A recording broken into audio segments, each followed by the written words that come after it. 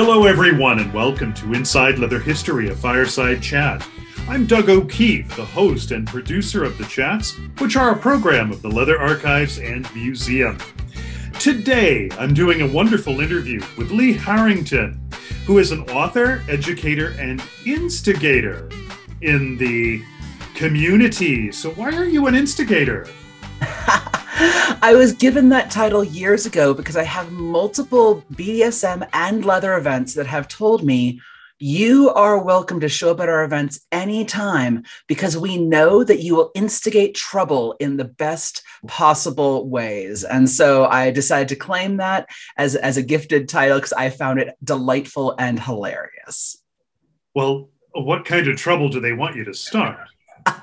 Anywhere from creating interesting scenes that people might enjoy to be in the dungeon, to helping people have conversations that might not have happened otherwise, to getting to facilitate rituals and communal experiences that help us all get, a little bit closer to each other.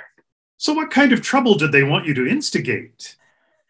So it really depends. Anything from really heartfelt rituals to connecting opportunities and starting social space kind of experiences to just creating very strange, unusual, and fun scenes in the dungeon that get the party started. Can you give me an example of some of these things? Sure. At Dark Odyssey, I had a chant, which is a BDSM and kink conference that originally started out under the name Leather, the Weekend Leather Retreat. It has since morphed since then, back in the 90s.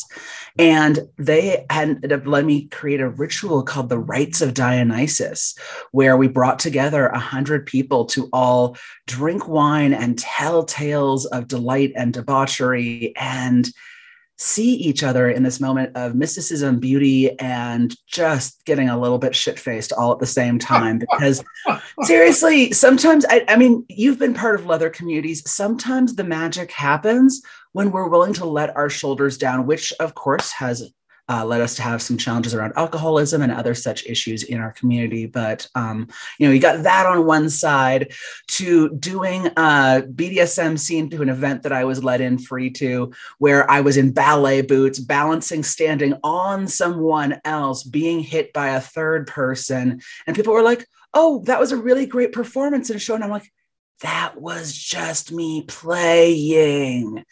Because people give me chances for free to come in and have fun. How amazing. I feel so honored. Yeah, it's one of the delights in having gotten to be part of these communities for the last 25 years is, for better or worse, people start having opinions and thoughts about each other. Right? Actually, people start doing that on day one in some situations. Sure. And which I'm not a big fan of, but it is part of human nature at times, and sexuality communities, because the last time a lot of us had these kinds of endorphins running and hormones presenting themselves were when we were in high school dealing with puberty for the first time. And so the fact that our brains default to some of those behaviors doesn't really surprise me. I would agree. I would. Let's take a little bit of a step to the other side, though. You've told me that you're the Mr. Rogers of the community. Now, what in the world do you mean by that? I was at an event, a rope bondage event called Rope Craft. And I had just done a one-day intensive on helping people create deeper bonds and communication using their rope bondage. And then also taught a couple of other smaller individual classes.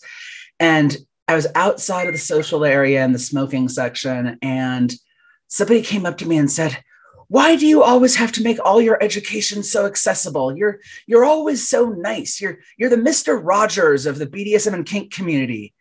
And again, like Instigator, there were enough people around who laughed and delighted that I'm like, I accept, and I have enough sweaters that I feel like I can live up to this title. Well, that's quite noble, really. The sweater collection? Well, I think the whole picture there.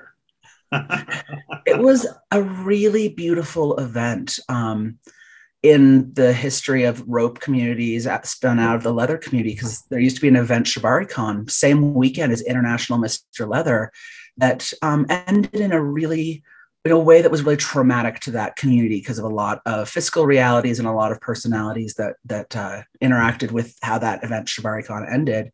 And so when there was finally events like Ropecraft or like Bound Together or Tethered Together or any of those sorts of things that finally grew out of those ashes, it was actually a really big deal in some of those parts of community, because there was a real fear that when you lose a linchpin event that's been there for however long, that you're going to lose an entire segment of community too. So that event was actually in some ways a really big deal, because it was a community saying, we're not giving up just because our biggest event is gone.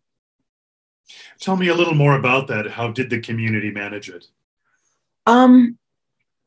So part of it was that ShibariCon was the first international rope bondage conference that happened. And it was, like I said, based International Mr. Leather weekend in a different part of the Chicagoland area. And I think the big piece of what happened out of it is that, because that started back in 2003, I want to say, was that because of its existence, it created social networks worldwide. And because when you actually create, instead of just saying it's an international event, right? When International Mr. Leather went from being it's international meant there's Canadians here, to having actual folks coming over from South Africa and Germany and, and everywhere else. Because that happened finally in the rope bondage community, instead of being there's a community in Japan, there's random people all over the place, other places, that event finally created an actual international network. And it survived because of dissemination of center. That instead of having only one place people came to, suddenly there was space in the garden for the rest of the flowers to grow when you removed the rose bush. So people are actually pursuing this in some different angles and different locations, is what you're trying to say? Absolutely, yeah, because now you've got events like Queer Rope based out of the folks out of Germany and at Karada House. You've got events in St. Petersburg. You've got events in various parts of Japan, across North America, and even a thriving rope bondage community now in Brazil and in Portugal. Oh, wow. Okay. I was not aware of that. That's fascinating. I love the fact that this thing that gets called leather and this thing that gets called kink and kink communities, they might have started out in centralized spaces, like the fact that Chicago, Leather Archives and Museum is in Chicago, but the tagline is, but serving the world. Yes. Right? It's when those taglines start being their actual thing is when we go from the mythology of who we say we are to building an actual living, breathing entity that we are part of. And some of it's really symbiotic. The number of groups and people I can think of who, one artist draws some cartoons, another person over in the United States is inspired to start their sexuality, and that third person over there has their life changed because they met person number two. So I think when we have individual erotic evolutions, we don't always remember that there's going to be ripple effects, and those ripple effects can be so powerful and beautiful. I don't think a lot of people really consider that. I'm a bit of a nerd. I name it because there's some people's nerdiness is around, say, mathematics or around building, model rockets, or, their nerdiness around cross-stitching, right? Everybody's got their nerd things. But in the kink and leather communities, especially in the leather community, I think there's those of us who are nerds about these topics on a really meta level, right? People who I know who will deconstruct and reconstruct awareness around master-slave relationships or, pre-agreed to authority transfer dynamics, right? People who will, that's their thing, and they've been thinking about it for 60 years, and I will sit next to that person with a cup of tea and lap that up, right? Because I am one of those people when it comes to looking at meta systems of our relationships and sexuality, because I've been so blessed in my journey since the 90s of getting to see how these ripples affect each other, and I find it fascinating. Absolutely. I would agree. Or else he wouldn't be hosting this chat series, right? Hey, you've got a point. But let's take a step another direction. Tell me a little bit about where you're from. So I was born in the greater Boston area and ended up growing up predominantly. I've lived all over the world, but I grew up predominantly in the greater Seattle area when it comes to eventually getting involved with sexuality communities. And I got involved in the scene itself. My first public play party was in 1996 at Beyond the Edge Cafe in Seattle, Washington, that was produced by a woman named Elena Gabosh, who has since passed, but ask anyone. She has been, again, think about those linchpins of community. She transformed this community radically, all around the world, and especially in the Seattle area. And that was my first time getting to go to a public play party, but I'd been playing privately since I was a kid with myself, because there's a lot of us who can trace our erotic lineages of self-identity back to the playground or whatever it might be. Sure. And also my first MS relationship had started back in 94. So I had a couple of years of exploration before getting into the public scene. But before going too far down that road, when you were young, you were subjected to counseling to try to correct your behavior. Tell us a little bit about that. No, I wouldn't use any of that language, actually. I mean, counseling, yes.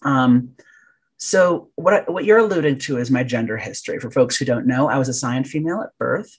And my first book in the kink community was published under my former name. And when I was a youth, I decided, back when I was with my very first master, I was still a youth, or still not youth, but younger, and still living with my mother. And my first master said, well, is it possible that you're transgender? Because all of the flags you're giving me are leather boy, leather boy, leather boy, right? And this was back in the 90s. And so language about female leather boys was not as prevalent. But even without that, everything I was coding to him was masculine, or at least was male. And I said, well, I can't be transgender because I'm not a man who wears dresses. And at the time, all we had was the Maury Povich show, or, Jerry Springer, or things like that for me when it comes to exposure of transgender experience. And so I went to my mother and I said, hey, Mom, I think this might be a thing. And she said, well, let's have you see a therapist. She was not forcing me to. She loved me no matter what. She actually immediately said, well, what do you want me to call you at home? I was very blessed by that relationship. Absolutely. But my therapist at the time, this was mid-90s. And after seeing her for a while, my therapist summarized it as, she said, you're not dysphoric about your lower body. And I'm like, I'm a sexual bottom mostly, right? Like, I'm a verse bottom. So for me, more holes the merrier, right? And she said, yeah, and you like wearing women's clothing on occasion. And in my head, nowadays, I look back and I'm like, yeah, because I'm a drag queen. Women's clothing is fun. It's dress up time. And she said, and you're predominantly sexually attracted to men. And I said, I like people of multiple genders. Like nowadays I use the word queer, but I didn't have that language at the time. And I said, but if you had to make me choose a gender, yes, I am attracted to men. Okay. And this was in the time, it was at a very different time when it comes to transgender rights. And at the time there was a thing called the Benjamin Standards that said, if you're not going to become a normal person and blend into the background and vanish, we're not going to approve you for medical care. And her literal words, and I'm going to use a moment of derogatory language, her literal words were, why do you think we'll approve the creation of a fag? And when you're 16 and have your therapist say that to you, that's tough. And the beautiful thing that came out of that denial of that part of identity and experience was that I swung pretty much as far as you can to the other side of the spectrum and ended up becoming a fetish model, and then an adult film actress and all of that kind of stuff, and got to explore and be parts of leather and kink community that I would never have gotten to if I actually transitioned. I had the chance of being part of Bad Girls of Portland, which is a, women who love women leather group out of that area. And if I had been a guy, I could never have gotten to do that. And that's not to say that I'd somehow fooled people. It was a chapter of my life that I am grateful to have gotten to have large chunks of it. Tell us more about that, because I think it's very unique what you're depicting, and something that I think a lot of people would probably benefit from learning. About just in general being transgender in the scene? Where would you like me to start? More going into the scene and being able to do the porno work and things like that. Yeah. So in 99, I moved to London, England to finish up my university degree. And my second master lived there. My first master was very classical American leather, filtered, unfortunately, through some lenses of abuse. But that style of, when people think old guard leather, they are painting a mythology of some of the pieces that I lived when I was in with my first master. And my second one was from England. I had met him when I was traveling through Europe. And eventually for my senior year, decided I'm going to go do my senior year over in London. We could be closer together, and then decide, the plan had been, are we either going to have me become full-time collared / get married to him? And because green cards, they're useful, right? And so I ended up over there. There was an incredibly disappointing breakup and a lot of heartache. And I ended up meeting someone along the way, after a lot of trauma and challenge, who was a whip maker, a guy named Alexander Jacob. And we met at a play party in London, where there was literally a sign up that said caning competition tonight at midnight. And since I was recovering from a breakup, I had a very dear friend of mine who did what dear friends do, which was push me into the room where the party was happening. Alex and I got matched up, and he was just like, wow, we're a really great chemistry. I'm looking for somebody to do whip bottoming for me. And I, at the time, had a very high pain tolerance. I was known for doing like lots of heavy end scenes on a regular basis. And I was like, yeah, let me get this straight. I'm a college girl.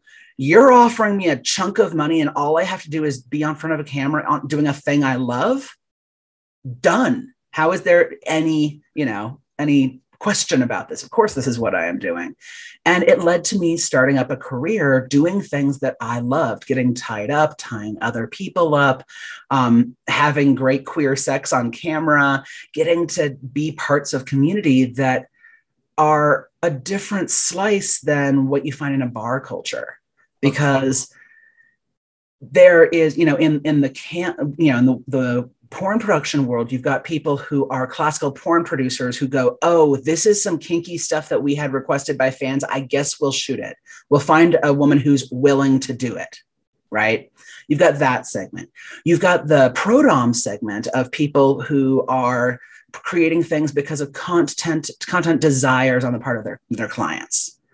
Right. For a while, I was shooting a lot of sweater bondage, for example. I would have this guy who would send me 10 sweaters a month. I would wear them and put them on other people. We would tie each other up while wearing sweaters, and he would pay me.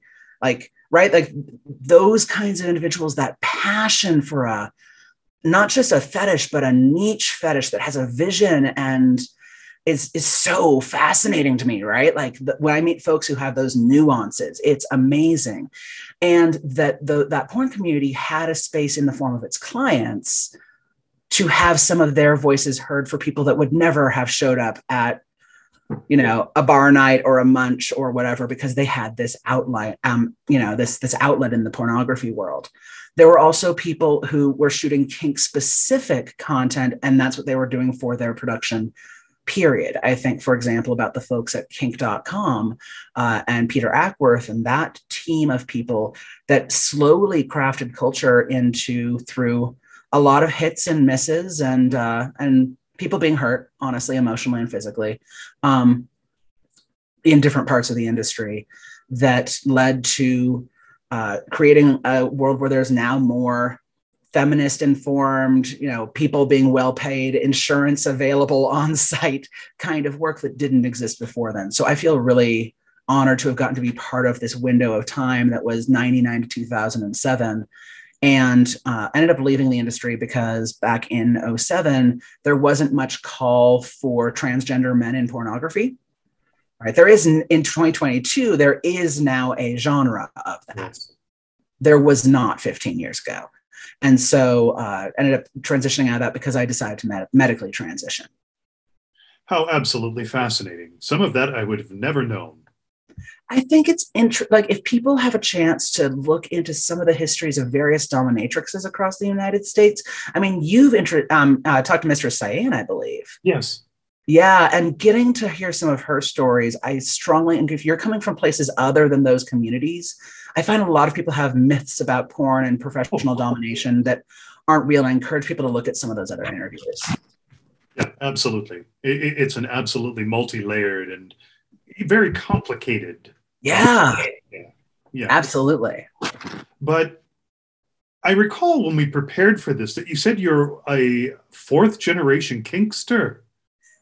Tell us about that. Yeah, so my mother was a corset fetishist. She has since passed. Was a corset fetishist and spanko. And when I was first in the scene, I tried my best to I'm like, oh, I know my mom's vaguely kinky because I found both of my parents, kink porn collections when I was very young. And it's how I decided I was kinky, actually, not because of the actual activities, but because it was the first porn I'd seen out there that had people like actually supporting each other's dreams and desires and negotiating for what they wanted. I was like, oh, that's a thing you can do. And that really struck me when I was really young. But yeah, my mother was a corseter and spank person.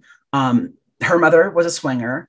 And then on the other side of my family, my father's mother, was a fetish model back in the 1920s. And I only know that because when I was very young, I was like 8 or 9 years old, I was visiting her right before she passed away. And she said, oh, I was a wild child. I was even a model for Charles Guyette. And I thought nothing of this until I went to a lecture on the history of BDSM, kink, and leather. And I went, oh, Charles Guyette, you mean the fetish photographer in the 1920s through 40s? Huh. And I think that was a photograph of my grandmother, my great grandmother. Oh, interesting. And I love seeing the different ways that different multi-generational kinksters navigate these things. For me, one of my iconic moments was the Mr. and Ms. Oregon leather competition. I was moving from one part of Portland, Oregon to another at the time. And my mom, who lived in the Seattle area, was like, oh, I'll drive down and help you move. I'm like, that's great, Mom. But to let you know, Saturday, I'm going to be busy. And she said, well, what are you busy doing? And I'm like, I'm going to this leather competition. She just looks at me and goes, I haven't been to a leather bar in over 20 years. And I'm like, do you want to go with me? And she's like, yes, thank you for asking. And so, like I said, corset fetishes, she had white hair that came down, almost to her waist. And we got her in a long, brought down one of her long satin skirts, got her into a brocade corset that I tightened her down into. I was dressed in leathers, and we showed up together. And I swear, like a pod of butch dykes just swam out of the crowd and grabbed my mother and left. And I was like, what? And I went on with my night, right? Because my mother was a grown woman. She could do what, go have fun. And later that night, one of the women came up to me and said, where do you know Bonnie from? She's wonderful. And I'm like, she gave birth to me. She is wonderful. And this woman was just like, I'm so sorry. I've been cruising your mom. And I'm like, cruise my mom? She's bi. Have fun. If she wants to get laid, that's her business. Go. But for people who haven't danced the dance of seeing their family members as complex, whole sexual beings unto themselves that are not, their story is not about you. It's them living their life. I imagine that was probably pretty jarring for that butch. I should think. It would be for me. That is astounding. How did you do this often with your mother? No, I think we went to 3 or 4 events together. One of the reasons we didn't was because this was in my period of doing adult film work. And I had folks who sometimes came up to me and started having inappropriate conversations. And there was this guy who came up to it, and we were at a kinky vending event because my mother was just like, I was saying, oh, you're looking to get a new corset, Mom. Do you want to go to this event in Seattle? And she's like, yeah, that sounds great. Let's go.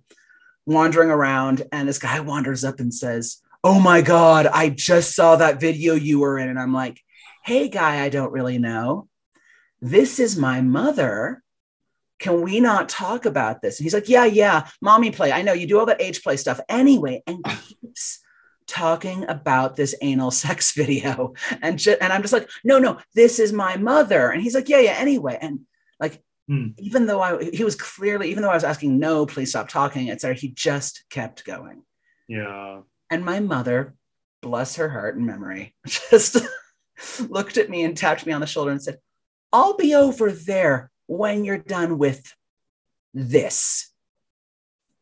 And so I think that, and we weren't necessarily fans of going to places. It was simply this is a thing we're both interested in, and these were the types of events that sort of thing shouldn't have happened at. Yeah. Right. Yeah. In our dynamic, there was no interest in ever being at the same play party or seeing each other do stuff. I have friends of mine who are in multi-generational or across directional lines that's not an issue or is even fun. Right. I've met a mother-daughter prodom team, for example. They're just like, yeah, of course we'll play in the same space together as long as it's non-sexual. And other people who are just like, it's sex, who cares? We're both grown adults. Right.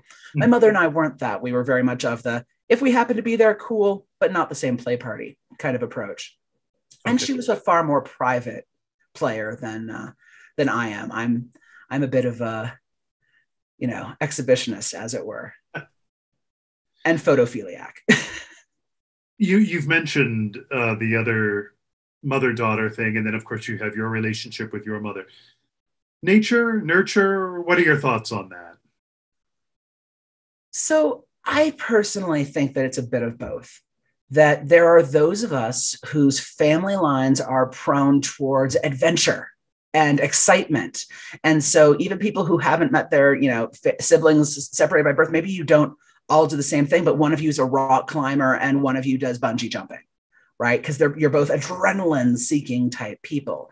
And I think there's a piece of that for me that's very much nature, because if I look at other parts of my family that aren't necessarily in kink communities, there is a lot of that, adventure seeking and new experience exploring behavior on both sides of my family. And if you're then applying that to sexuality, if you take, creativity and desire for new experiences and curiosity and openness to step outside of societal norms, when you add those up as being familial traits, I think that contributes too. Okay, very good. Now, you mentioned that you navigate different elements of the community. What do you mean by that? So I joke about the fact that I'm professionally trans and professionally kinky. And what I mean by that is that I get paid by universities to show up and talk about BDSM. Like, that's part of my career, my full-time living. I've been really honored that I've been publishing books on adventurous sexuality since, I want to say my first one came out in 2006. And I have 10 books with my name on the cover at this point, which is so surreal to me sometimes. And because of that, I have gotten to kind of traverse the kink communities in ways that other people don't have to necessarily, because when your career is also your home, whatever it is, right? Whatever your passion is, when you are part of that group of people that this is a dual locational experience, it creates different kinds of connections and relationship. And I'm a big believer in naming power dynamics that are present in interpersonal relationships. So whether that is race or socioeconomic class or socioeconomics or experience level, right? If you were to meet somebody has been into kink for 2 weeks, didn't even hear about anything other than seeing a Bugs Bunny cartoon when they were growing up, or Wonder Woman, right? Like, if you're meeting somebody who's been into this for that length of time, there is a power imbalance that's at play. Mm-hmm. And so I have come to realize that and really acknowledge that there's a difference for me when it comes to not just experience level and places that I have exposure to, like that I can get into events for free sometimes, right? Like that kind of thing. but also when it is my career, I acknowledge that it comes with a hat, as it were. And I'm not talking about my cover, right? That I joke now when I am flirting with people and actually interested in doing stuff is I say, are you interested in playing with Lee or interested in playing with Lee Harrington? Okay. Because those are very different things. It's kind of like folks who run that local club and people who want to fuck them because they think they're going to get somewhere in that club. And I've had that more than I would like to, remember at times. And how do you delineate the difference between Lee and Lee Harrington?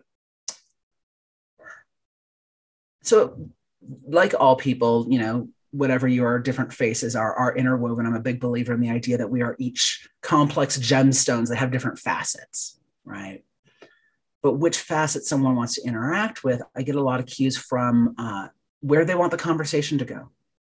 If it's always about just this one topic of what I have taught in front of them, it's like, oh, there's a steered conversation.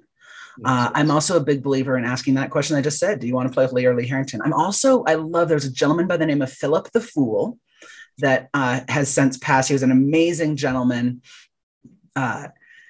who he and Jay Wiseman, who is still around today, the two of them used to argue breath play back on the BBS systems in the 80s and 90s all the time. Like they were the two opposite sides of the breath play argument back then. Anyway, Philip used to do a negotiation style that said, hey, do you want to do some stuff? And I feel very inspired by that because if somebody says, hey, I want to do some stuff with you, I go, great. Or a specific, like give an example of rope stuff. Somebody comes up to me and says, I really want you to tie me up. And I go, okay. Do you want to get tied up by someone? Do you want to do something with me? Or do you want to specifically get tied up by me? Okay. And the answer will inform, again, how I connect with that person and how we move forward. Okay. Because if it's I really want it to be you because, well, you're Lee Harrington. I'm like, oh, I'm being fetishized. Yes.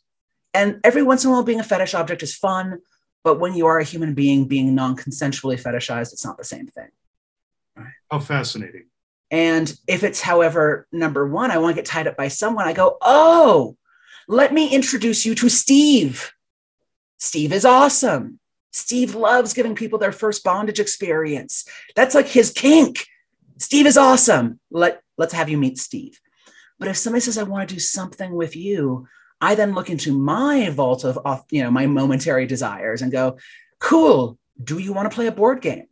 Do you want to go hang out in the food area and grab a coffee? Do you want to discuss Descartes, right? What are we going to do today? And I think that 3-part question has helped me a lot in that delineation process. But I still have moments where I literally have, been in bed with someone after playing and had somebody say, I can't believe I'm in bed with the insert title here.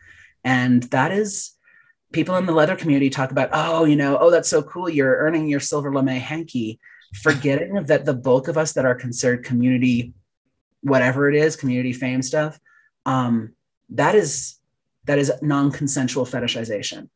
Are there people who love that? Absolutely. I definitely know more than a few presenters and event producers and title holders that are all about that in fact only ever got their leather title because they wanted to get fetishized.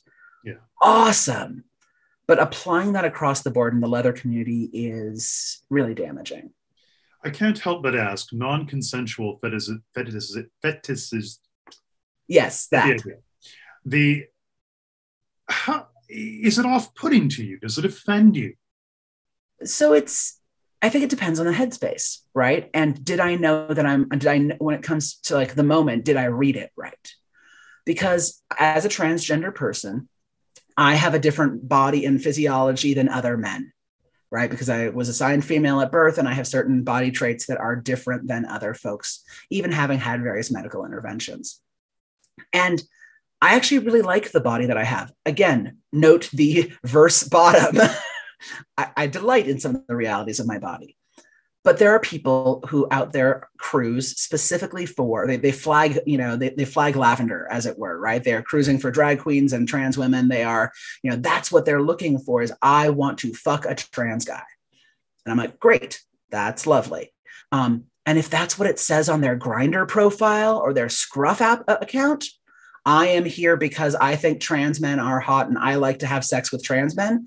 I know what I'm buying into. That's what I mean by consensual fetishization, right? It's looking at that and then me assessing in my body, does the idea that this person is looking for my body rather than, who I might be as a complex individual, how does that feel to me today? And the same thing happens for bears or twinks or for, all kinds of different populations, right?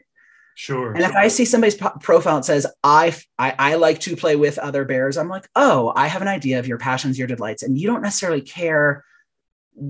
You know that you're into bears. That is your thing. And for some folks, it's I'm into trans men as my starting place, and then I want to get to know the person. And other person, it's I like trans men, right?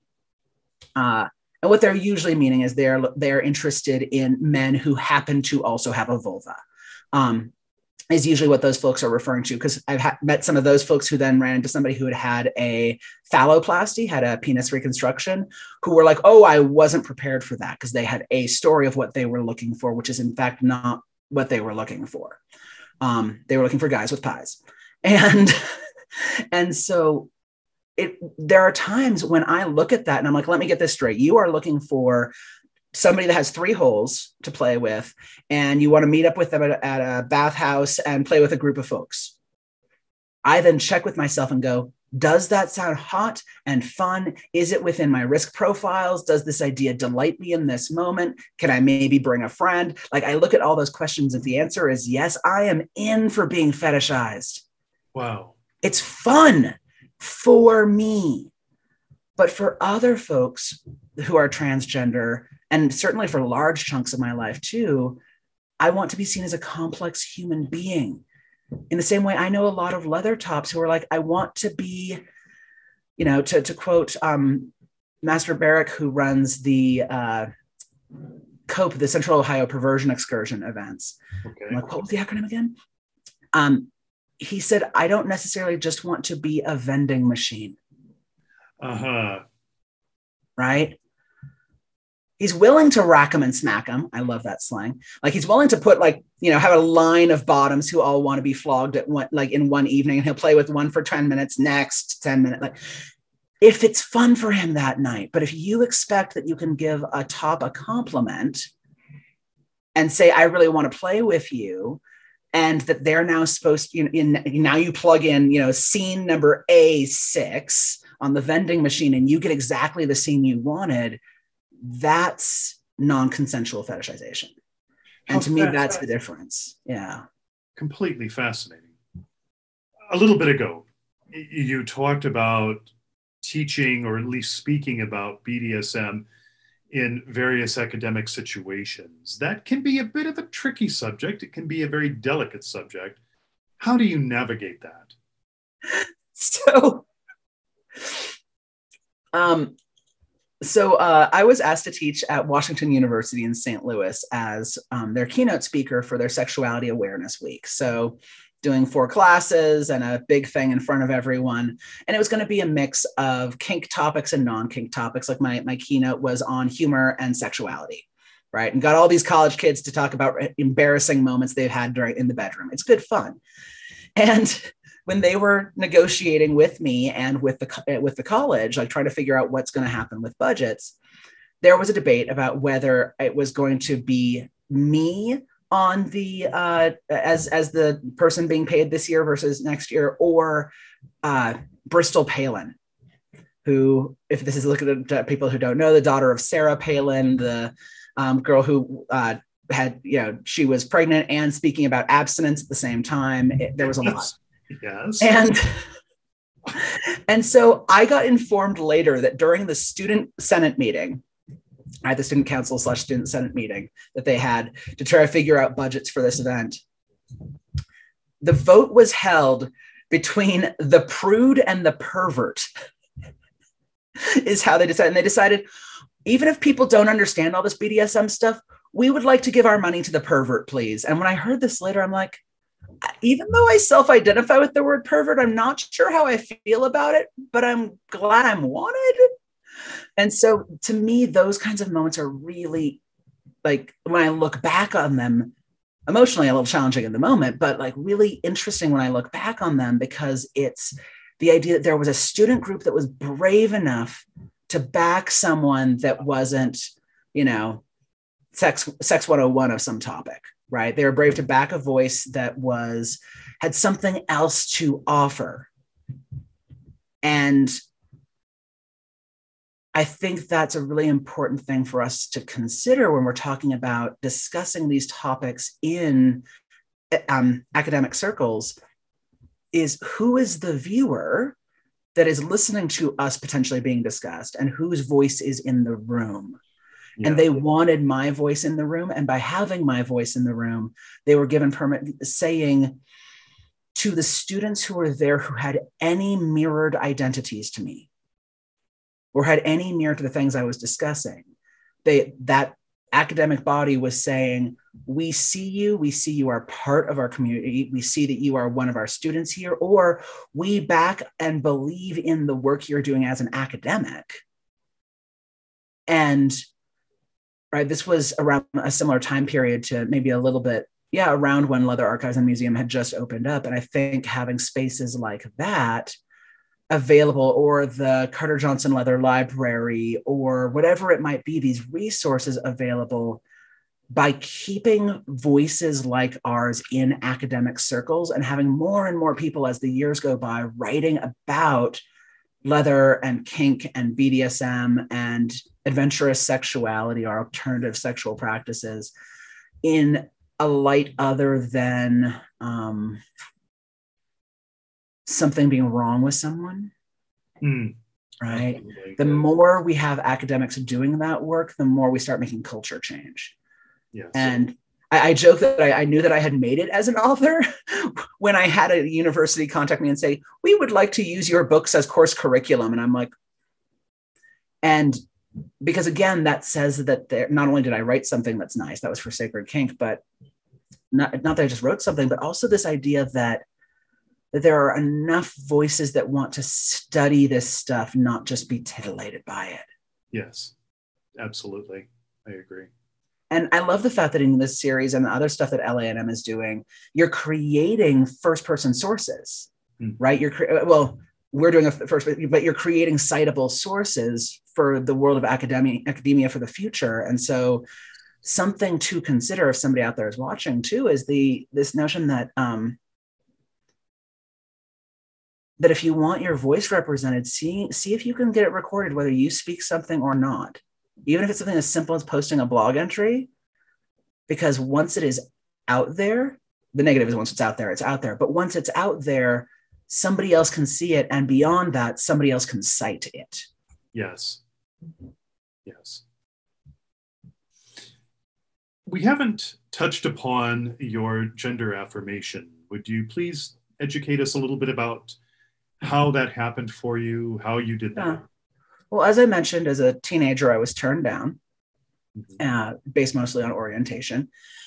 And so I spent, a decade going on first saying, okay, I guess I'm going to be a girl then. And then I went, well, if I'm going to be a girl, I might as well be a high femme woman. How about I do that? I'll wear corsets and stiletto heels. And I look back on it and I'm like, yeah, it was as close as I could be to a drag queen. Right. And then I started looking through the varieties of gender experience out there. I'm like, okay, well, if I can't be a binary transgender man, right? I moved from female to male, so trans, male, the result. So the word you're using, trans blank, it's always where the person is at. And so it's like, I couldn't do that. So what's it like to be gender fluid? What's it like to play around with androgyny? What is it like for a while, I explored the word two-spirit, and then I realized, don't do that, Lee. You're a white dude. That's problematic. Two-spirit is specifically a term that is used within indigenous peoples of North America, and I am not. And I was starting to use the word two-spirit for self-identity, and that's cultural appropriation. Because the way I look at cultural appropriation versus cultural appreciation is, if I, as a white person, can do something like claim a word, and I get lauded for it, or at least accepted, And if somebody from that original culture did it and they would receive harm, I am stealing someone else's culture. Oh, this is different than, say, if somebody says like, oh, I want to wear a kimono. Well, actually, there's a lot of designers in Japan who would like you to wear a kimono, but do it right, research it, know how you're wearing it. Don't wear it backwards so it looks like you're, laying out a message that you're dead, like all those kinds of things. Like, is this cultural appreciation? Oh, also, am I giving that culture money? I'm also a big fan of that. But either way, I realized, oh shit, I shouldn't do that within my ethics, because it was problematic. And there's a term that I love, that if I had been Indigenous Hawaiian, because a lot of my family's on the Big Island, like the word mahu, like that would resonate to my spirit so much. That's not a term. And so I went on this gender journey up and down and to all kinds of different places, trying to find something that fit. A lot of it, honestly, feeling it out and in my body when I was in leather community and erotic role-playing spaces. Because suddenly you have a space where you can walk through the door and butches get heed, right? You can choose the pronoun you get addressed at. You can get called sir, right? And there's not a question in that. Pronouns can be chosen, honorifics are stated, diminutives are stated, right? If you want to be called filthy little girl and you're somebody who is a cisgender man, fantastic. You can be called a filthy little girl, yes, right? Yes. There is a space for that in our communities. And then when I was 26, I was with my former boy, my former property down in Australia, and I had a bit of an emotional breakdown. And I ripped off my shirt and I'm just like, I am sick of these. And I'm referring to the fairly large breasts I had at the time, and realized even if I didn't pursue things legally, even if I didn't undergo any sort of medicalization beyond a single surgery, I needed to not be dysphoric when looking in the mirror. Okay. I needed to not have my breasts go into a room before me. And especially in BDSM and kink spaces, people fetishize each other's bodies all the time. It's part of the appeal of these spaces sometimes, right? I go into a bathhouse and I am now a hole, right? I don't even have to declare a name or affiliation. It's just simply, oh, you are now this body part because you have a role in this space. And I decided I needed to do that. And it was actually really interesting watching when I decided not just to have surgery, but eventually decided to have hormones and to pursue other paths, including legal changes. And it was interesting watching people in our communities have feelings about this. Some of these feelings were based on, oh my gosh, Lee, you're going through so much. That's so amazing. Are you okay? But a lot of them were actually things like, if I was sexually attracted to her and have been fetishizing her for the last 7 years in videos, does that make me gay? Right? Or people then going, well, people saying, well, I love you no matter your gender. But then once it got down to brass tacks, the reality was, no, you liked a specific presentation of me. Or then also questions like, am I still welcome at women's events? Okay. And that last one is such a complex issue because some women's events say things like, this is an event for women who love women and people who find their home in the women's community, right? That's nice and broad. And it welcomes people like Patrick Califia, who was literally the founder of multiple women's only events, who is now a guy, right? Patrick, the author of SM 101. Yes. Who is not allowed to go to the events that he founded, because their definitions are things like must be legally female, or are things like must be a woman born and a woman who must have been assigned female at birth. Okay. And which of these three ones a different group chooses has been such a tumultuous conversation over the past 20 years in women's spaces, especially. Men's spaces, I find, it's like even just a generic men's bathroom. Men's bathroom, you go in, you keep your head down, you head to the stall, you don't make interactions unless you're at a gay bar, actively cruising, or you're willing to potentially have something get misunderstood. Men's bathrooms are easy in a lot of ways, right? Nobody cares to such a point that if you run out of toilet paper, no one will report it. Women's bathrooms, however, are a place where people are seen, where people go, I like your shirt. where somebody can say, I've run out of toilet paper. Can somebody pass it over to the third stall?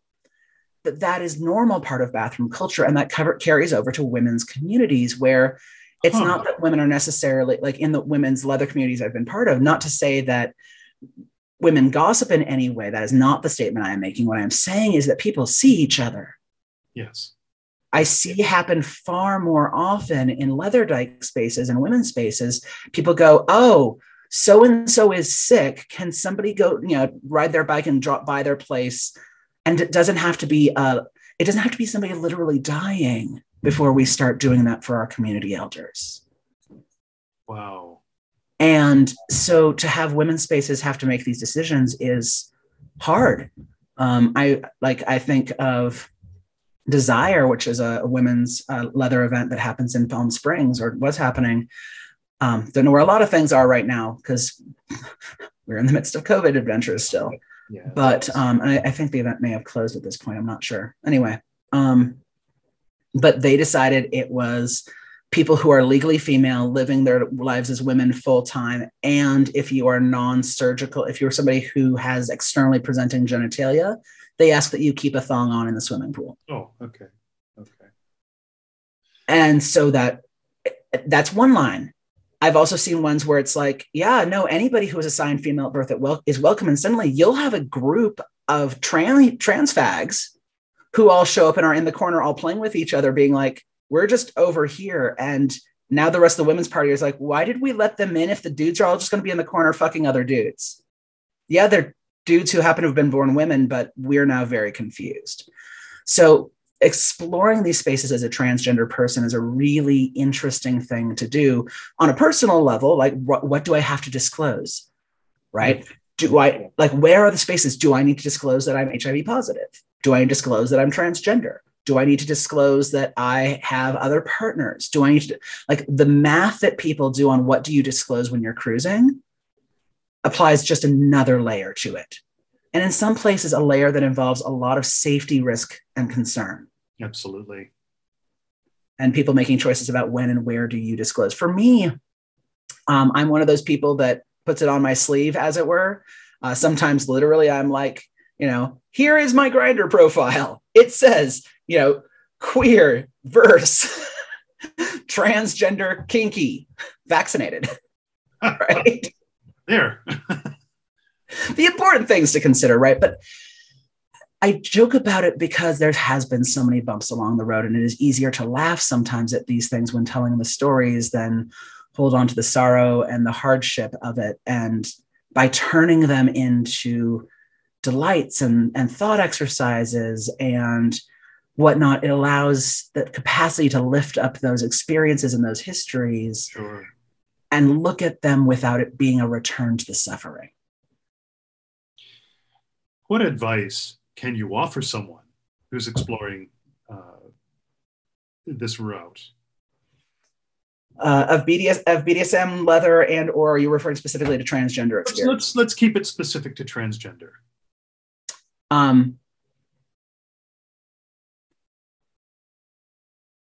So, and a note on language, it's usually referred to as transgender experience or being transgender. It's an adjective. Okay. So, and like brunette, right? When people are just like, oh, have you transgendered it? I'm like, are you brunetted? Anyway. Okay. For teaching me this. I know. And the language is evolving. If somebody's watching this 10 years later, I have no idea what your language is now. I'm doing a snapshot from being based in Denver, Colorado in 2022, right? But some of the things I would consider is find your allies. Even if you have if all you know is gender is a thing and I need to look at it, or it's forcing me to look at it because I can't look at myself in the mirror, or it's forcing me to look at it because I'm having these moments of beauty when I embrace myself. It doesn't have to be all sorrow that leads us into these conversations. Yeah. Find your team, right? If that involves going on, Recon or going on FetLife and setting up a fake profile featuring a picture of your boots to join all of the groups that you don't want to out yourself about, do it. Find other people to talk to. You don't need to be alone. Other people might not have the exact same journey you're on, but you are not alone. I think that's my number one. My number two is in the world at large, there's going to be bumpy moments. Yes. And the word bumpy being a scale everywhere from a pebble to a mountain. It can be really dangerous to be a transgender person in some parts of the world. Yes. And even in places that are very safe, there's outliers of humanity for whom it is not safe to be transgender. Because of their behaviors, not because of anything inherently wrong, different, or inappropriate about being trans or non-binary or whatever else. Right. There's nothing wrong with these things. However, and people go, oh, well, it's better than it was in 1922. 2022 is better than 1922. I actually claim false on that because there were gender reassignment centers in Europe 100 years ago that were burned. And so to also then places it to the second question, which is what resources are available to you, and start the research sooner rather than later. Even if that includes you being the one who supports someone else and you don't want to talk about it, that's fine. Something as simple as you calling somebody by the correct pronouns that they use, right? Not their preferred pronouns. It's not a preference. It is their pronouns. Yes. In the same way that we would respect each other in the leather community, ideally, by calling each other by the honorifics that we would prefer. Don't call me master. I am not your master. I might be a master, but I am not your master. Do not hand me that. It is true for others, but that's the difference with pronouns, right? They want it. I don't. Even if we look similar in our journeys on the outside. And then the last one I would throw out there for trans folks is to know that there's opportunities that will be had opening the doors for new directions. However your transition looks, whether it's a social transition, right? You change your name or change pronouns, whether it's a legal transition, whether it is a medical transition, whatever it might be, because different people choose different routes. Or have access to different routes depending on their financial realities. Yes. But to know that some doorways might open and other ones might close. Having gone on a medicalized gender journey in combination with a legal one, I can go to bathhouses now in most places. Okay. But trade-off, if I take my jock strap off, I am now making choices about how I might be read. And that goes back to point one around safety. Because our communities they're not a utopia. They're a cross-section. They're a core sample, right? If I've been to an SM party that literally had Fox News playing in the background, and an SM party that literally had, ACAB, like all cops are bad material on every single wall, we are a cross-section of our culture. You will run into every type. And I think there can be sometimes a mythology that says that somehow we are better than X, Y, or Z in the world at large. And I think there are pieces that can sometimes be skewed in one direction or another, including respect for trans experience and human beings who happened to be trans. But it's not universal. So hold on for it not being a utopia. Now, I would be remiss if I did not engage you on your writing. Would you please talk with us about that? Your writing is extensive. Your writing is amazing. Speak. So I literally wrote my first book, which was called Shibari You Can Use. And if Japanese rope bondage and erotic macrame. And if we're talking about cultural appropriation, if I had to rewrite the titles on those books years later, I may have made different decisions about them, but it's the choices I made at the time. Mostly because Americans call it shibari more than the folks in Japan do. Anyway, there's a whole thing around confusions of how those styles were even learned in the United States, including how I learned them. Anyway, I was contacted by a publisher that doesn't do that does a lot of stuff in the gay men's community and leather communities, lots of books. And they said, hey, we want you to do a video for us, and we'll have like a little booklet that goes with it, or it's gonna be a video. And I'm like, I was in the height of doing videos, so I'm like, sure, that sounds great.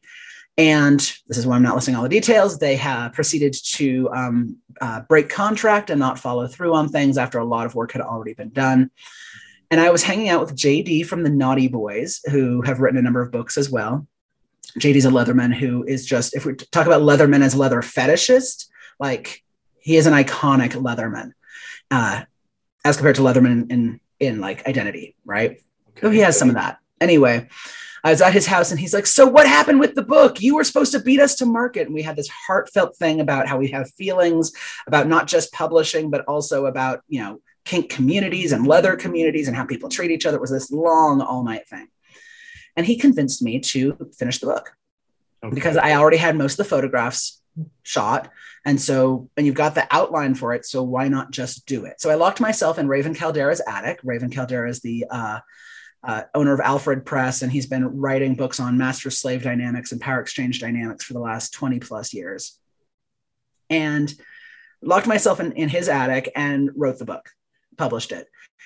And it proceeded to sell. And I was like, wow, I knew it would happen because there weren't any other, there were a handful of other rope bondage books, but this was like literally step 1, find a piece of rope.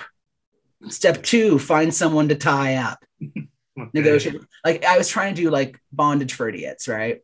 Okay. Yeah. And it did well enough that like I started to get people interested in my stuff. So I started going, okay, well, what are some of the other things I want to write about? Because people seem interested in how I present information, because I'd done work as a journalist, I'd done stuff in writing other work. So let's apply it here. And I feel sometimes like I just kind of tripped into the career.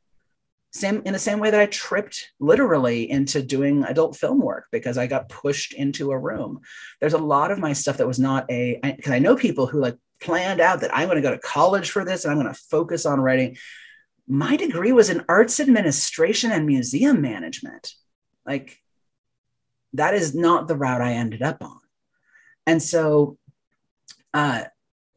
I've gotten to write a couple of books by myself, and a couple that I've co-written. I co-wrote a book with Melina Williams, who was one of the International Ms. Leathers, and an amazing woman in general, called Playing Well with Others, your field guide to discovering, exploring, and navigating the BDSM, kink, and leather communities. And we wrote it because it's the book we wish had existed when we got involved in the scene and had to trip over things, right? The number of things we didn't know, like show up to a bar, shut up and watch. Ask questions of people when they're not in the middle of a scene. Yeah. There's a social difference between going to a conference and going to a house party. And so we wanted to sit down and write something that explained all of these things that once you've been in communities for a long time, you're like, oh, why would anybody have a problem going to a munch? But to name also that, for if you don't know, if you think that somebody's going to convert you to their wicked ways in a not sexy way the moment you walk into that Denny's, it can be really scary to join these places. Yeah, true. So, and then I've written a couple of how-to books, one on age play. I did a second rope book, and then I've gotten to edit a couple of anthologies on queer magic, on sacred sexuality and kink in their intersection, and on the intersection of rope bondage and power exchange. But the one that I'm really proud of is Sacred Kink, which is takes the look at 8 different ways that we explore altered states of consciousness and examine that through both historical lens, right? Like flogging, for example, appears in the history of the church, the Catholic Church, and is also used by SMers. That's an easy one, right? But that rhythm can be an altered state of consciousness by dancing around a bonfire just as much as it is with getting a perfect spanking in tune and in time with the music that is playing and the heartbeat of our lovers. And getting to write that 420-page magnum opus was a lot, but multiple years of my life. But I love the fact that now that, like when I see books come out on sexuality and on leather specifically and kink specifically, either of those specifically, we start creating more spaces for conversation, I think. Oh, absolutely. And now I can get letters from people in rural Montana saying, hey, I read this thing because it was on Amazon, because we need to be on as many media platforms as possible so that people know they're not alone. And if mine happen to be through podcasts and books and videos, then that's great. And somebody else is going to have it perfectly through TikTok. And somebody else is going to be doing it through, great short format audio. And different people are going to have different styles. And we need all of us who are talking about it to do so in an informed way that includes all of the audiences that are being left behind. And that if you have a platform, whether that is you host bar nights, or whether that is that you have a YouTube channel or whatever it might be, remembering to lift up the voices that are not being heard is also part of having those platforms. Because I have been so delighted seeing the platforms being, either fought for most often, and also, supported for,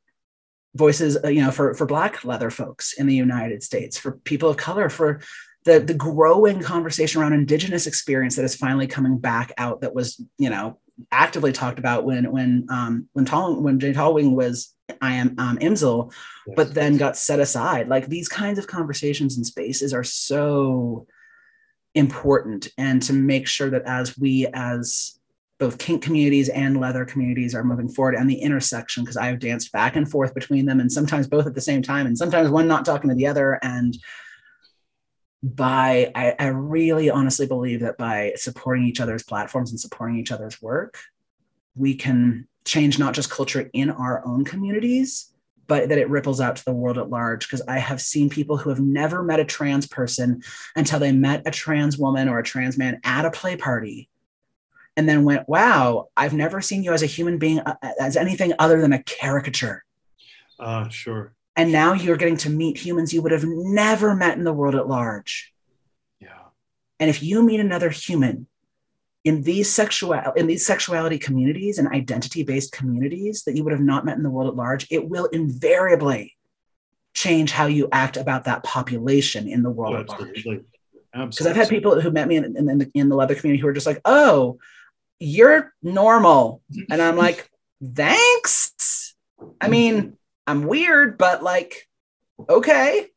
And what they meant was they had a mythology that transgender people were somehow broken or wrong, or sure, that they were delusional or this or that. And then they got to sit down and have coffee with me. Yeah. And to me, that's some of the magic that we have by being, and I feel really blessed that I get to do some of that in writing. For anyone who may be viewing this, are your works available on Amazon or other retail establishments? The short answer is please buy from your local booksellers and keep small businesses open.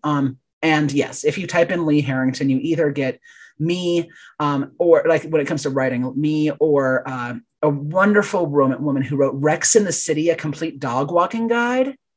Okay. She's gotten my mail before. It's a little socially awkward, but she and I support each other's stuff at this point after 15 years of being confused for each other. But it's pretty much everywhere. I'm a big believer in making things accessible, okay, right? And that if I am still alive and you are out there and folks can't afford stuff, I'll happily share with people where you can find 100+ episodes of podcasts and blog. I've been blogging since 1998, back when we called them internet journals. Yeah. And I have these moments where I'm like, wow, there's some of us who are prolific. And that counts in whatever way you are prolific, because gosh, do I know some power sluts that I'm just like, well done, who have mended communities with their cunts. Like, I'm all for it. What's your position? What are your thoughts about mentoring? Yes. If you have been in the community for a long time, find somebody that is new to the community, not just to mentor them, but for you to learn from. Sure. The language has changed since you got involved here 30 years ago, or whenever it is for whoever it might be, right? The words are moving. Language is shifting. Keep up. New ideas and technology are coming out all the time. Find someone younger, find someone older, find somebody to pair with, find somebody to discuss random topics with.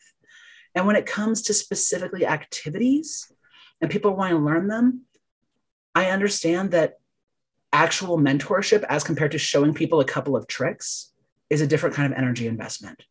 I'm not telling everybody they should do that, because that's a lot of work and not everybody's built for it. Yeah, true. And to expect people to is tricky. But one of the things that when I have had the chance to, like, I'm happy to pair up with people for a weekend of like, oh yeah, here, spot my scene kind of thing. But if somebody wants to either apprentice with me or officially, be mentored by me, I tend to do things like show me how invested you are, both in learning, and I have somebody who I'm negotiating with right now about a potential apprentice relationship. And I literally told them, hey, in-person conferences are happening again. There's one in your area. If I handed you 3 classes that I think would be a great start to our conversation, would you do them? And that person said, yeah, I would. And I'm like, great, go do it. Come back, show me you're serious. Show me you're willing to put in the effort. Wow. Because I think whether it's something like that, and it also means that they're getting to learn from 3 other teachers, not just me. Sure. I'm not creating clones. Yeah. Though I would probably fuck my clone. That I joke about it, but I had a serious discussion about that the other day. But I think for those of us who have been around for a long time, finding people who are not of our generation, whether it is age-wise or experience-wise, keeps us fresh, keeps us involved, keeps us learning, whether it's somebody who they are actually your mentor or whether you're creating a symbiotic relationship. On a slightly lighter note, tell us about your dirty pig contest. Oh my God. Oh, okay. So I was in 2010, I won Arizona Leather, sir. Yes. And back when I was living there, as I mentioned, I've lived all over the place. And I won the title. And when I was running, I'd been lovingly coerced into running, and which is stressful because everybody was running for boy, nobody was running for sir. Oh, okay. And so the producer was just like, can you run? And I'm like, yeah, but I can't run further up the chain because it's opposite my work. Anyway, so I run for this title, and it's full of all of these rules, right? Like if you've ever slept with or actively cruised with one of the contestants, you have to excuse yourself as a judge. Oh, okay. Right? Or no full nudity. And your SM, like bondage is fine, but SM has to be pulled punches because it was at a bar, right? Or like all these kinds of things, right? And I'm like, this is ridiculous. The community is only so large. If you remove anybody who's ever cruised each other in a community, like we are removing voices from just because the being based out of an often sexualized based community, which is great. Yeah. Which is not to say that every leather person is sexual. I know a lot of asexual leather people and a lot of asexual kinksters, and actually especially a lot of asexual rope bondage people, but at least asexual in how they address the topics. Okay. But I got a hold of Greg from Dark Odyssey, which used to be Leather Retreat, and said to him, Greg, this was stupid. I'm glad I have the experience. It's nice that I have a title, woohoo. And I want to make fun of it. Can I make fun of it? He's like, here's a stage. Have fun. Tell me what resources you need. And so I decided to put together a theater sport event where I had judges who got, drinks brought to them, and we had a big stage, and I had an MC, and I was the MC the first year. And then people of every experience level could run for it, because instead of you have to plan your scene out for a year in advance and do choreography, no. You go up, you introduce yourself, you do a little like, hey, tell us about you, go off stage, get changed, come back out, do some pop questions. But the pop questions are things like, if you were to be removed from this position from a scandal, what is your sexual scandal that you had? Okay. Right? Fun things like that. And then at the end of it, you literally draw a song out of a hat and receive a bag of theater sports props. and you have 10 minutes to put together a scene, come back on stage and have fun. And so we had people who literally, it was their first weekend at an event, and people who had been in the scene for 25 plus years who both ran on the same stage and had fun. Wow. And I ran this for 8 years. We're actually bringing it back. So it's coming back shortly. But I ran it. And after a while, when you do things enough, even if it's a joke, it becomes real. Because people are like, oh my God, the dirty pig is happening. I've heard about this for years. Or I wonder what the show is going to be like. I'm like, it's not. Okay, I guess it's a show now. And we had 1 year where somebody did something really, health and safety wise, not great, involving a corn cob and eating it on stage. And after he ended up winning, because he was also just a good contestant, people started thinking that it wasn't just the dirty pig, it was the gross pig. And we started getting more and more extreme gross scenes. Okay. And so after a while, I'm really glad we ended up retiring it, because it got out of hand. I joke about it, but it's true. When you end up with pudding that came out of somebody's diaper that ends up on your lighting equipment, it's time to call it a wrap. It led to such beautiful moments. It led to such beautiful moments as water sports done in time with Let It Go to Frozen, or Leather Boy being wrapped in bubble wrap and making testicles out of water balloons and being stepped on in time to Katy Perry's E.T., right? Like magic moments like that. And I love the fact that not just that we're bringing it back, but that it became this thing that was a joke, but it's where people also who would never have run for something like Leather Sir because they didn't feel seen. When I was running, I literally had the mask. Well, you also bottom. Is that a problem? I'm like, why would that be a problem? Or you have submissives who are both male and female. Is that a problem? I'm like, I also have one who's non-binary. Why is this a problem? Yeah. That there were folks out there who would never have gone through that process, but would happily get on stage and do ridiculous stuff in time with These Boots Are Made for Walking. Yeah. Yeah. How fun. It is. It really is. It's a lot of work. And I love the fact that now, again, it started out as a joke where our highest title position for one of our judges was International Pipe Bear 1998, I believe was Nayland's title. Like I've now had folks that are international title holders, like on the Mr. and Ms. thing. Like I've had people who are in the title chains be part of it, as well as literally random humans out of the audience who found a clementine underneath their chair and I did an Oprah moment. Oh. And I love the idea of, again, making when we're talking about leather communities, as we are, as we're in the 2020s, how do we make this engageable for everyone? Yeah. Because one of the problems, I mean, other than the fact that we call it a leather community, there's a lot of people who have challenges around leather as a material, and a perception that it's exclusive is, where are we inviting people in to join? And how do we want to do that? Because I also have deep sorrow. Like, yes, I want to open all of these things up and have it be amazing.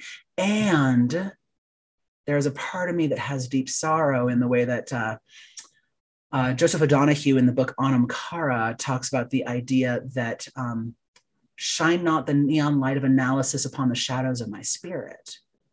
The idea that if we put everything out there on TikTok, where is the magic left for the initiation of sexual desire, where mentorship is not just, hey, can you sit down and go watch some classes at a conference, but mentorship is, I will show you on your skin how we do this dance. Mm-hmm. It becomes a Gnostic transference, right? My energy passes from me into you through touch. And I think if we do that while naming the inequity that has happened in parts of our community, but know the inequality and be like, yay, inequality is fine. I can work with somebody who's been in for 2 weeks and I've been in for 25 years. That's inequality will happen. But am I making sure I am not coercing someone based on my place of power? As long as I do that, there is power that happens in that direct place of learning in the shadows. And sometimes I have sorrow when a video gets recorded And now it's available without context for somebody around the world. Yay, I am so glad that you're in Lithuania and have access to this now. That's great. And Eastern Europe has a really thriving kink community in a very different way. They sure do. Right? Just a very different flavor. But I think there is sorrow I sometimes have when I know that it's not going hand to hand. Okay, yeah. Right? Those moments where I just delight in getting to have a chance for somebody to get it because we saw each other's faces and we were right there in each other's arms, in each other's hearts, doing that learning and growing in all directions that I know rationally a lot, and even from within my own life, a lot of that was done because we were avoiding legal issues. Yeah. Right? We were doing it based on cultural trauma of our peoples. Right? I know that's where a lot of it came from, but it's also powerful medicine. It's powerful magic. That direct transference is really powerful magic. What's the biggest misconception about you? Biggest misconception about me? Probably that I'm happy all the time. I am someone who has danced with a lot of complexities around mood disorder issues as well as anger issues over the years. And I am so delighted by folks who knew me 20 years ago who still talk to me. Because there's a lot of us that you'll run into in the scene who are dancing their own shadows that you do not know about. Yes. That you'll never see because you only see them at a play party or you only see them at a class. And social media doesn't always tell the story. I talk more about mental illness now on social media than I used to, but I have people who are like, how are you so upbeat about all this stuff all the time? And I'm like, I'm not actually. Here are the 12 times it sucked this week. Yeah. But it's not what you posted on Facebook, right? Or Instagram. Okay, I posted on my Instagram now, but I'm also on Instagram a lot. And because of that, like that's one of my misconceptions. And for me, it was when I finally started admitting some of that stuff and finding people who would be that support network for that stuff. It also helped me find other people like me. There's an event, if folks don't know about it, it's called Thrive. And it's called Thrive BDSM and Mental Health Conference. It is a free event that is hosted online. So you can watch it from anywhere in the world. They've got programming at all kinds of hours and a place to talk about the complexities of mental health, because there's so many leather people and kinky people who have not been able to receive quality mental health care. Yeah. Because if you say, I'm a leather man, there's therapists who will think you are mentally ill for that reason. Yes. Right. And, or believe that you're an abuser or that you're abused. Yeah. And so if access to mental health care at all isn't available, being able to have the conversations within that is even harder. So I love that there's now an online conference about some of these topics and that people are having more of the conversations, because the amount that I kept in the mental health closet, as it were, was pretty dark. Lee Harrington, I don't know where to begin to thank you for such an amazing interview. And thank you so very much for being part of Inside Leather History, a Fireside Chat. It has been an absolute delight. Thank you so much for having me on, and I look forward to when our paths next crossed. Absolutely.